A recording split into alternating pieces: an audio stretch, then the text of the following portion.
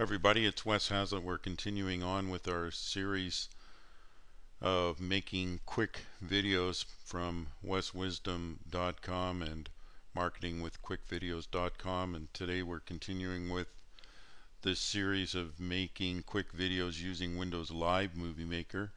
Now we've already added our soundtrack, our pictures, our opening title, and our closing credits.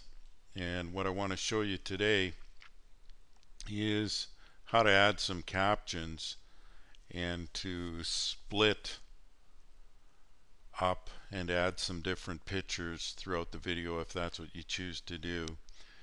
So we're going to go to view here, and what I want to do is show you these things here: zoom in, zoom out. So this makes your video quite a bit smaller, and you can see that you've lost all the detail in the video. And what we're going to do here is zoom in, and by zooming in we can explode the timeline so that we can add things at different parts.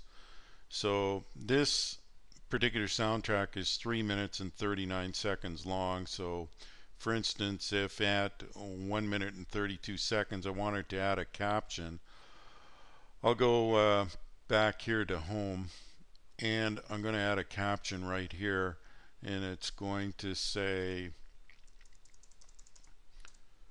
"For more info, go to weswisdom.com." Okay, so now we've got our caption. Now we can change the size of the box here. We can move it around a little bit, and these are just regular type Windows tricks here. Put a capital on that F. We can also change the transparency.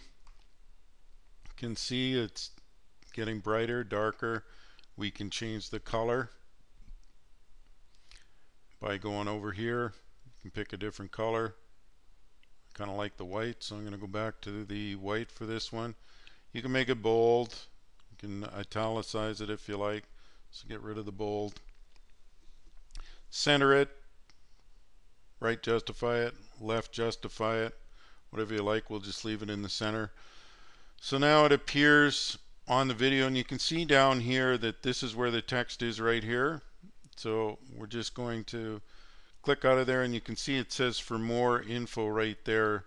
So, and it's going to ask you how long do you want this text to run. I don't want it to run for too long, so let's say we run it for about 7 seconds. So we've got the text here, put a time here at 7 seconds.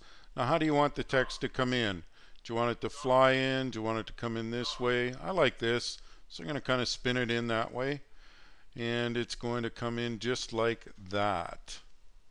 So that's how you add a caption. Change your color over here, bold, italicize, choose your font, whatever you want. Change your font size. You can make it bigger, smaller, whatever. Right there.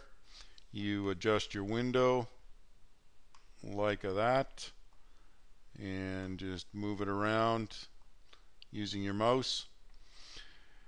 Put your time here that you want it, the effect that you want, how you want it to come in, and that's it. That's all there is to know about adding captions in Windows Live Movie Maker. So hope that was helpful, and we'll see you on the next video.